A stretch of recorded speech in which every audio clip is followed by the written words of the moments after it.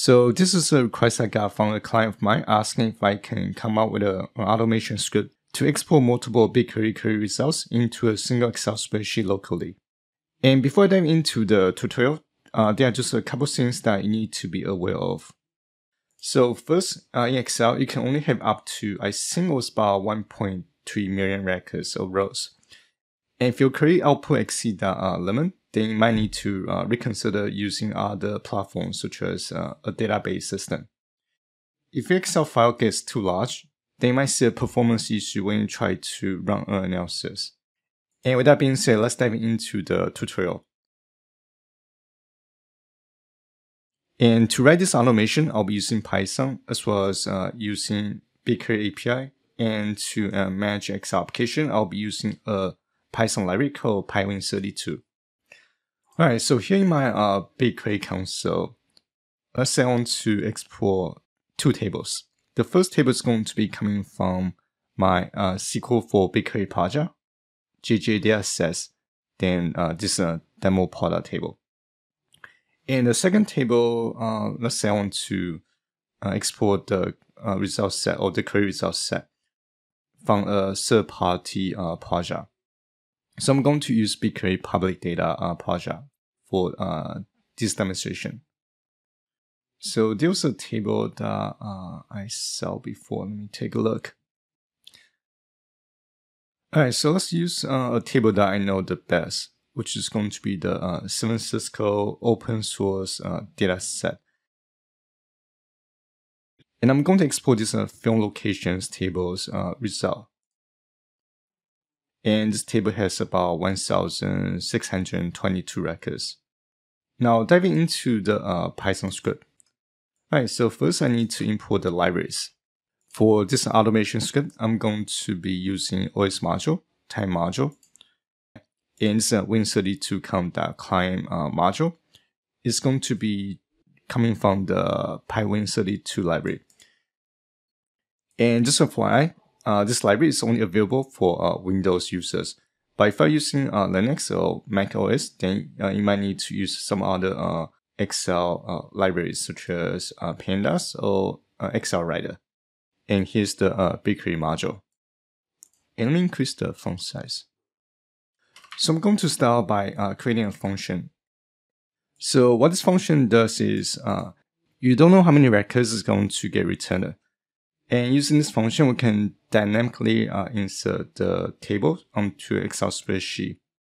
Now let's look at the code blocks that construct this function.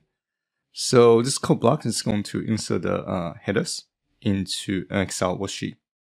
Basically, when we use this insert data function, we need to provide two arguments. The first argument is going to be the worksheet object, meaning that which worksheet you want to insert the data to. And the second argument is going to be this data frame object argument.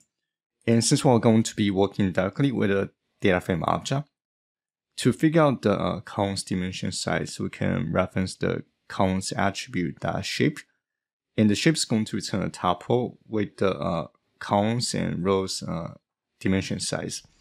And by referencing the first element, this is going to return the total columns count from this df argument. And the second code block is going to insert the data body. Alright, so now let's go ahead and construct our Excel application. So if we go back to the top, I am renaming this Win32 count.climb module as Win32, just to save some typing. So from this Win32 module, I'm referencing this dispatch class, followed by the application name to construct the application instance. In this case, it's going to be Excel application. And once I construct the Excel application instance, I can go ahead and control the Excel application. So first I need to set the Excel application's visibility to true because I want to show the Excel file on my screen. And if you prefer to have everything run in the background, then you can set the visibility to false. Then I'm creating a brand new Excel workbook. Now let's go ahead and construct our BigQuery object. So here I'm creating my BigQuery client object. And for the SQL queries, So here I'm creating an empty list to store the queries that I want to execute. And here I have two queries that I want to execute. So the first one is going to be export all the products from the demo product table. And the second query is going to be export all the records from BigQuery public data project, San Francisco dataset film locations table. And I decided to insert a where clause to return all the film locations that are filmed where release year is greater or equals to 2000.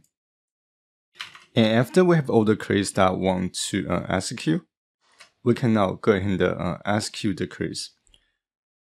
So here I'm inserting a loop.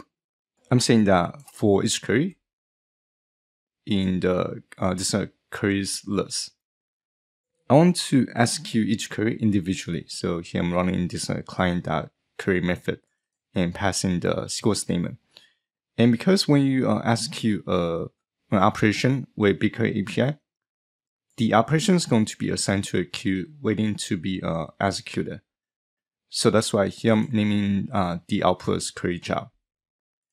Then I'm rechecking the job status until the job is complete. And once the job is complete, then I can reference in the query job object that result. And here I can set a limit on how many rows I want to return. By setting max results to none, that means that I want to return every single records from the result set. And I'll name the output as response. And from the response object, so this response object basically contains the record itself. And I can export the result set as a data frame object. And this line here is adding a new worksheet to the Excel workbook. Then I'm using this insert data function, providing the worksheet object and the data frame object to insert the data set to my Excel spreadsheets. Alright, so this is going to be everything that we need to write for the automation script. If you look at the script, there are only 45 lines, which is not too bad. Now, if I go ahead and press F5 to run the script,